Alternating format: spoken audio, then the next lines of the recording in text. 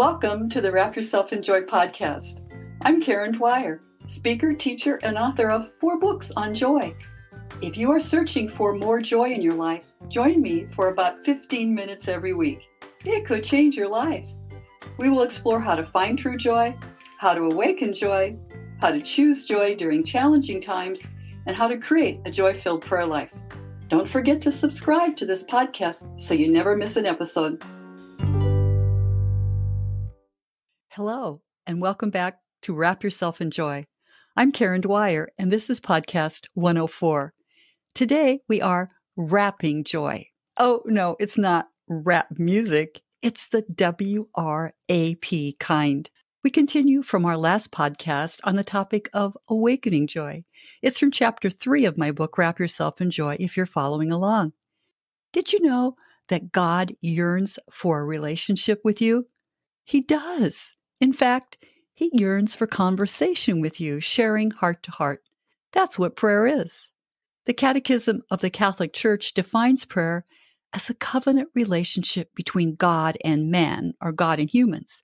Inherent in any relationship is two-way conversation. So God wants a personal relationship with you, and that involves two-way communication. There is nothing more joyful than hearing God speak to you in Scripture. Of course, it took me a while to learn that. I confessed to you last week that for years I was a talkaholic, especially in prayer. I didn't take time to listen to God. Oh, I would take a few minutes to pray, or maybe even longer, and I did all the talking. And I went away thinking, wasn't that just a great time of prayer? I never listened to the one who has many great and wonderful things to share with me and each of us. So today, as we explore how to wrap joy, W-R-A-P, joy, it is one more way to awaken joy, true joy in your life. You see, WRAP is an acronym for a way to hear God speak to you in Scripture, and it will help you listen to Him. Did you know that there is a benefit in reading and praying with Scripture? You can receive joy, especially if you do it regularly. For example, Psalm 1, the New Revised Standard Version, says this: "Happy are those who do not follow the advice of the wicked, or take the path that sinners tread, or sit in the seat of scoffers. But their delight is in the law of the Lord their God, and on His law they meditate day and night." Happy or blessed in some translations is not short-term happiness found in passing circumstances. That Hebrew word, ashrei, is used in the original language of the Old Testament that we translate happy or blessed. It really means a deep spiritual joy from being with God and the pleasures from that relationship. It's a deep enrichment. Wow, what a great encouragement to read God's Word. Did you notice the other joy word in Psalm 1 too? Delight. That means joyful, joyous, pleasure, and satisfaction. So here it is. Happy, or filled with deep spiritual joy, are those who delight, have deep pleasure, satisfaction, and joy in the law of the Lord, which is God's instruction, and on His law they meditate. Mull it over, think on it, pray it to God day and night. So the point is this: there is a benefit, a blessedness, a deep, joyous pleasure and satisfaction that will come when you listen to the Lord in the verses of Scripture, and then you talk to Him about it. Of course, you listen from the depths of your heart, and you respond to what God says. So are you listening? Or are you a talkaholic like I can be, especially in prayer? Reverend Mark Thibodeau, in the Armchair Mystic book, describes 4 stages of prayer. I've made these stages into a personal survey for your reflection. You can get it on my webpage, Wrap Yourself in Joy, or in the book. He calls the 4 stages these 4 ways. He says, stage 1 is talking at God. Stage 2 is talking to God. Stage 3 is listening to God speak to your heart. And stage 4 is resting in God's presence. So I'm going to ask these again of you, and just think about how you would respond in a scale from 1 to 10. Are you a 1? You never do it. Are you a 10? You almost always do it. So here we go. Number one, do you talk at God daily? Do you do all the talking? Or do you use mainly ready-made prayers, which are great for when you're tired or emotionally drained or bringing you into prayer, but you easily lose the meaning through repetition, and you often do not think about or experience the presence of God? 1 to 10, where are you? Number two, do you talk to God daily? Do you speak simple and beautiful words to God, and you know He listens to you, but you don't listen to Him speak much? Number three, do you spend a few minutes reading the verses of Scripture and allowing the Lord to speak to you? That means you take time to listen. You might even write down some of the conversation. Well, here's stage 4. I rest in God's presence. I enjoy God's company, and I receive His love daily and His joy. So, how did you do? Did you make it to stage 3? How about, did you make it to 10 points? Or what about stage 4? Stage 3 leads to stage 4. So how are you doing? St. Augustine said, your prayer is your word addressed to God. But when you read the Bible, God speaks to you. When you pray, you speak to God. Pope Emeritus Benedict XVI says, the diligent reading of sacred scripture accompanied by prayer brings about the intimate dialogue in which the person reading hears God who is speaking and in praying responds to Him with trusting openness of heart. There is one more benefit of reading and praying God's Word. St. Basil the Great points this out. He is an early church father of Christianity, especially honored in the Anglican, Lutheran, and Catholic churches. For example, in the Catholic Church, he's called a saint and doctor who defended the faith against major heresies in the 4th century. Well, this is what he says. The Holy Spirit composed the scriptures so that in them, as in a pharmacy open to all souls, we might each of us be able to find the medicine suited to our own particular illnesses. And in the books of the Psalms, we find remedies just right for our cases. In other words, besides joy and love, Basil the Great reminds us that the Lord, through the passages of scriptures, heals our wounds, our traumas, our anguishes, and even our worries as we read and listen and pray with the Word of God.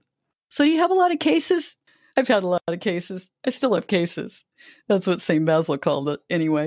You might call it issues. St. Basil the Great speaks from down through the centuries, and he says this, you need the remedies just right for your cases.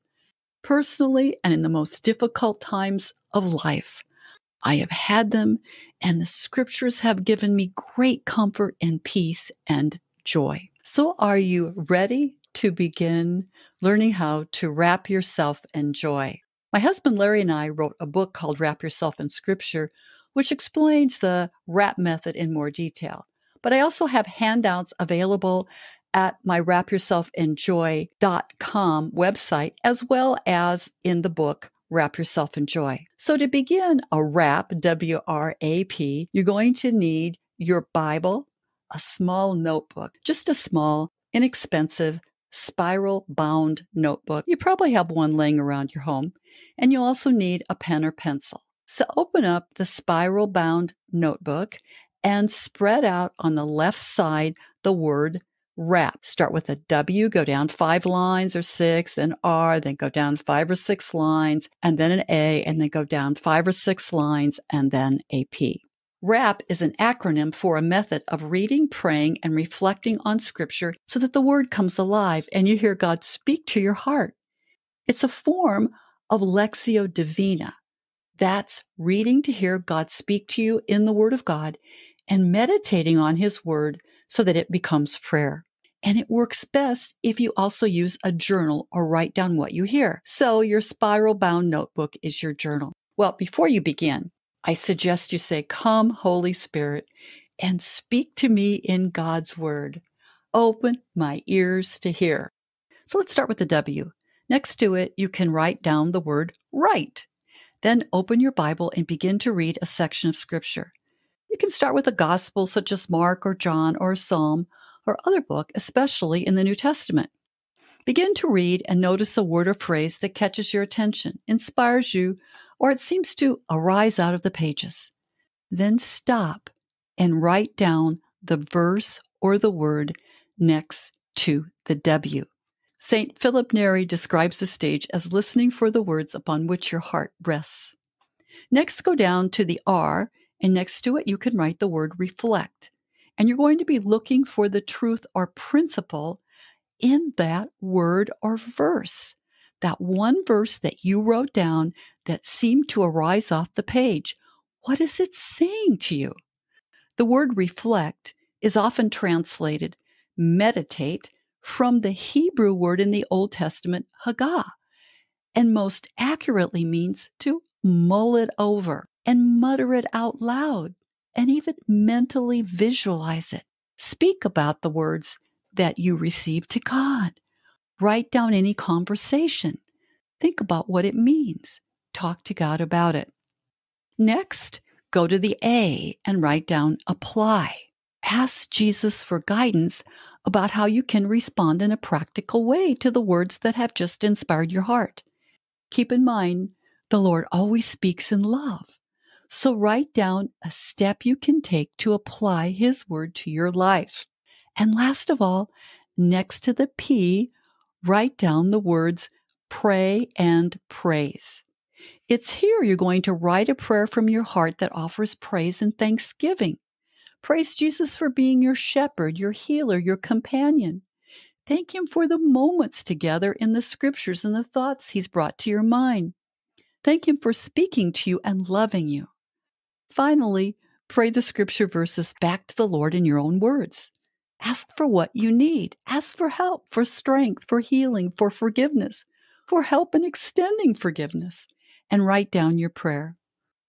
And when you're finished, just rest. That's your moment to receive. So at the end of your prayer, stop writing, stop speaking, and just receive.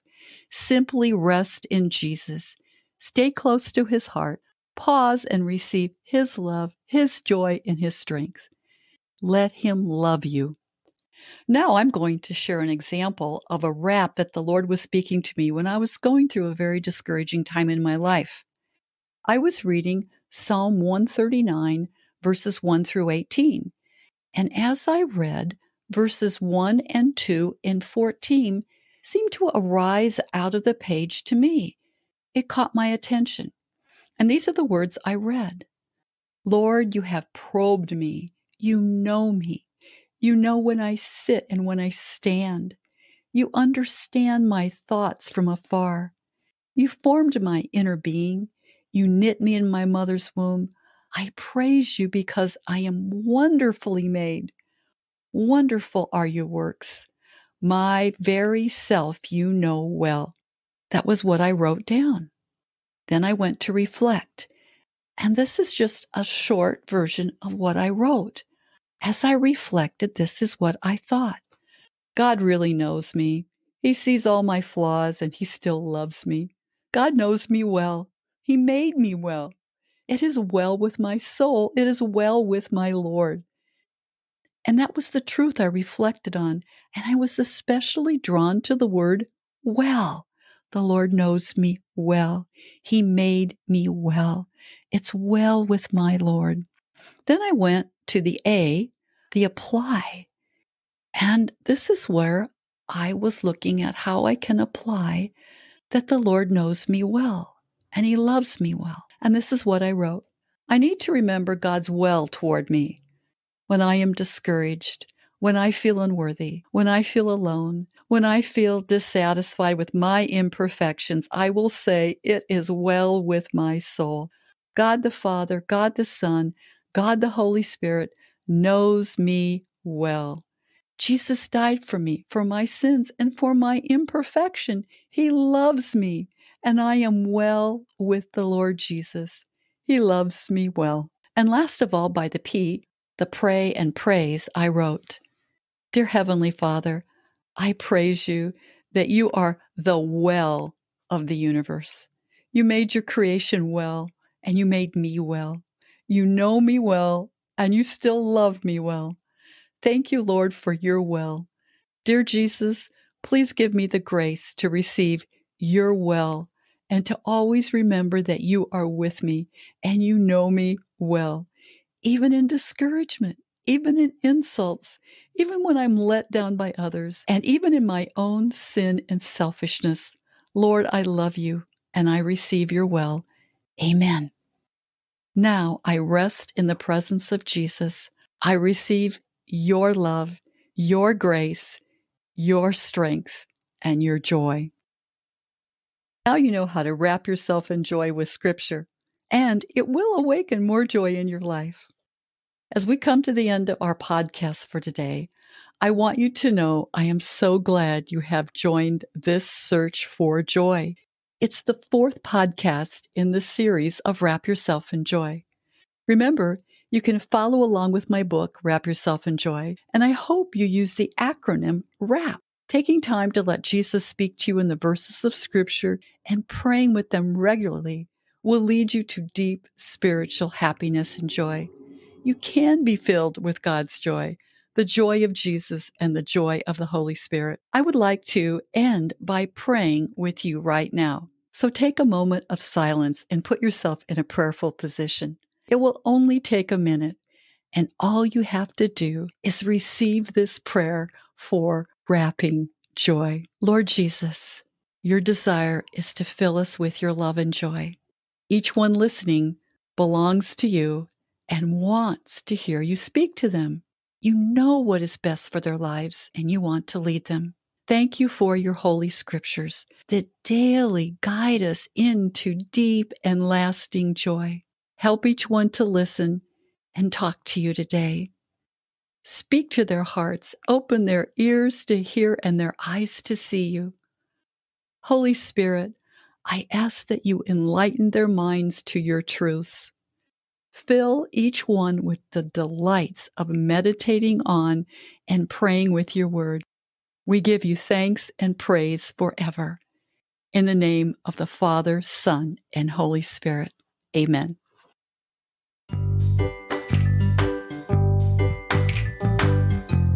Thanks for joining me today.